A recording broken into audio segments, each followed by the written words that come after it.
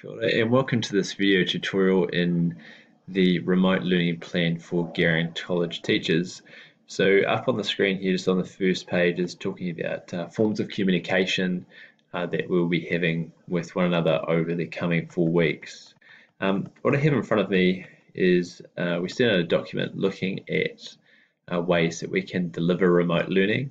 So that was looking at a structured program of classroom timetables and times that fit.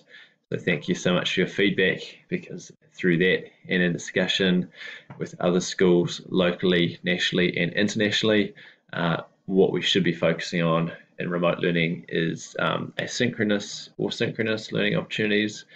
So it can occur anywhere, anytime through the technology that we're able to have. And this will be determined by you and set by your head of faculty around the communication that they'll have with you. So there's a list of 8 ideas, and the most important one is obviously to look after your family and your health, but just to also think about that with remote learning, we won't be able to teach the same amount of content that we would face to face. So it has to be short, sharp bites. And I know, looking at the capacity document, that many of you are more than capable of doing this. As we come down, we're also looking at some examples if you're wondering if there's any good content out there for you, and also looking at tools that you're able to use. And I know that people are using specific tools, which is really good, and use the ones that work for you.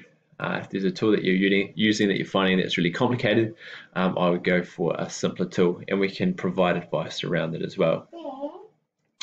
Throughout remote learning, what we're also looking at is these areas here.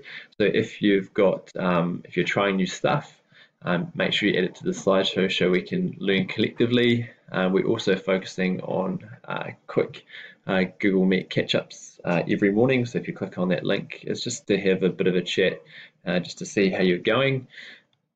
Next, we've got this idea here, looking at ideas that people are already trialing and implementing. So well done to David and Pete for sharing some ideas. And then finally, we've got this Padlet here. So just put down how you're finding remote learning and maybe some questions, because collectively, if we work together, we can problem solve and answer some of the questions that we have as we're going through this journey.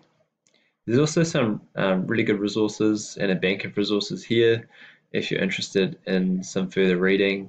And finally, this is a couple of ways that you can do remote learning. In no way am I saying they have to be done in this specific way. But if you're looking at delivering a video lesson or a conference, there's an idea there. And also, if you're looking at a week long project or idea, there's 4 areas that you can go throughout the week, because the biggest thing here is about social connection and connecting with each other, and also with the learners as well. And finally, if you want to use the idea of a bingo sheet, where you provide a range of opportunities, there's a quick example there. So thank you so much for all of your feedback, and look forward to hearing more of how everyone is going with their journey, and know that we're really, and you should be confident, moving into this remote learning space.